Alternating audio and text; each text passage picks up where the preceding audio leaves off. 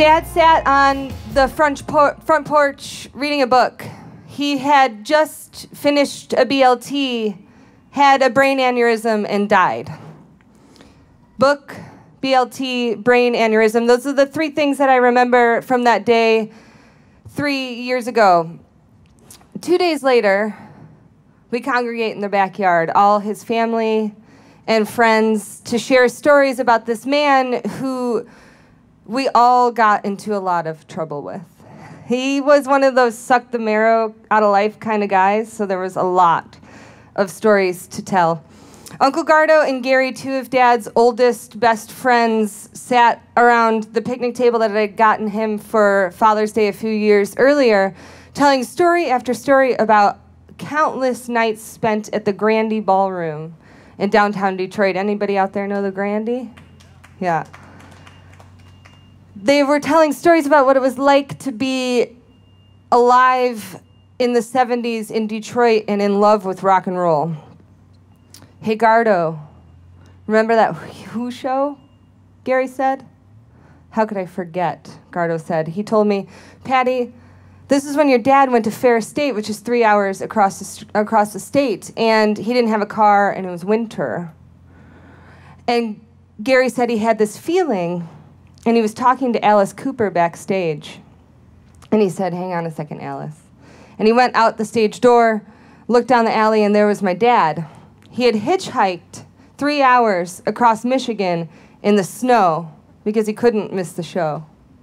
You see, this was a special show. We see all these lights here at Pickathon that are synced up with the music, but this was the very first time that a band was doing that, and he could not miss it. So Gardo was in the back at the booth running the lights, way back up in the top of this huge ballroom, when he said he saw a figure approaching him. He told me, this guy looked like your dad, and so I called out, Weiss.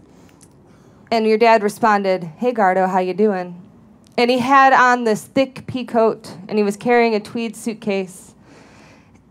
And Gardo asked him, what's in the suitcase, Denny? And my dad said, everything I need, man.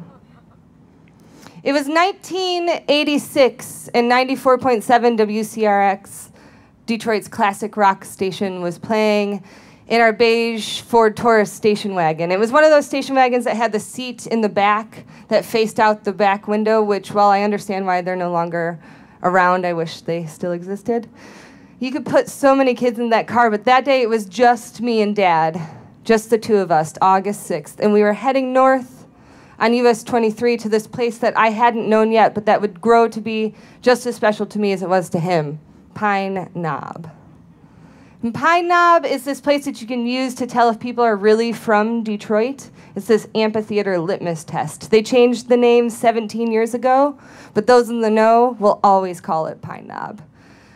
See, Dad and I, we spent a lot of time together, just the two of us, before my little brother was born because my mom worked midnights, but this was special. We were going out. We were going to see the Monkees. They were my favorite band. It was their 20th anniversary tour, and 20th anniversary reunion tour, which apparently means they're touring 20 years after they broke up. But they played 2 shows at Pine Knob, which would end up being their 2 highest grossing shows of the whole tour, but none of that mattered that day. All that mattered is that it was me and Dad, and we were going to my first concert. So as we were driving there, Dad turned around and he looked at me and he said, you know, Patty, this is kind of like your first date. I was 4. I looked at him in my most serious voice and I said, Dad, it's not that big a deal. Only it was. This would be our first time to Pine Knob, but it certainly was not our last. We saw countless concerts there, including once when we saw Jimmy Buffett, when my mom was very pregnant with my sister, and this drunk dude tripped and stepped on her. And I saw my dad react in this way that I'd never seen before, this primal instinct of protecting his wife and unborn daughter while Margaritaville played in the background. Dad loved traveling as much as he loved music, and that's how we ended up at the New Orleans Jazz Fest. Mom and Dad went every other year for about 10 years, and in 2014, I was finally able to join them. So they made the drive with my sister from Detroit to New Orleans, making this stop in Biloxi, Mississippi, and the Shed Barbecue and Blues joint, where you would always stop and get a barbecue sandwich and listen to some blues before making your way to New Orleans. And I flew into Louis Armstrong International Airport, and the next morning we made it to the festival. And within the first half hour, it started pouring rain. So Dad and I were huddled underneath this plastic bag, listening to this James Brown tribute band play Sex Machine, just like it was Cobo Hall in 1970. And I looked over at my dad, and he had this smile on his face that was as big as any smile that I had ever seen. Only a half hour in, and live music had already brought us pure joy. The next 2 days were filled with blues tent, jazz tent, gospel tent, hearing music that you can't hear anywhere outside of New Orleans, gospel choirs that are only in churches, the Treme Brass Band, Mardi Gras Indians doing their thing. It was amazing, and even Jimmy Buffett was there again. Those 2 days in New Orleans were some of the best days that we had. He died not shortly after, but that experience of experiencing live music with my dad is one that I'll always hold near. And now this year, my mom and my sister and I finally felt ready to go back to Jazz Fest again. And so we took that drive from Detroit to New Orleans, stopping in Biloxi. And we stopped at the Shed. And we ate our barbecue. We listened to the blues. And we took this little urn that I keep underneath my bed that has some of Dad's ashes in it. And we put some of them in the bayou right there in the river, so that he'd always be in this place that he loved so much. And we were leaving, we saw the owner of the Shed, and we let him know what we had just done. And he said, the river was blessed today. And so were we.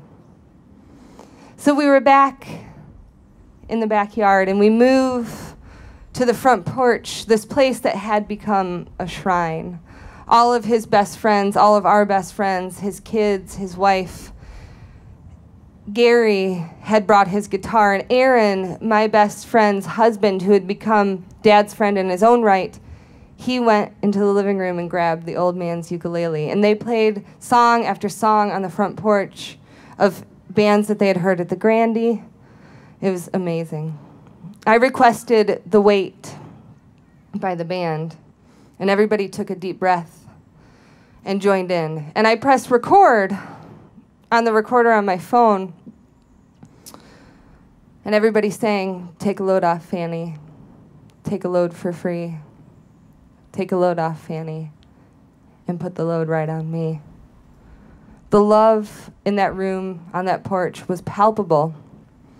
And after we were done, I hit play to listen to the recording, except that there was nothing there.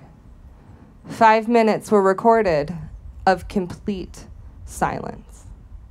There was only one explanation for why that would happen: Dad. He always said that there was nothing like a live show. We didn't need a recording. We were there. Thank you.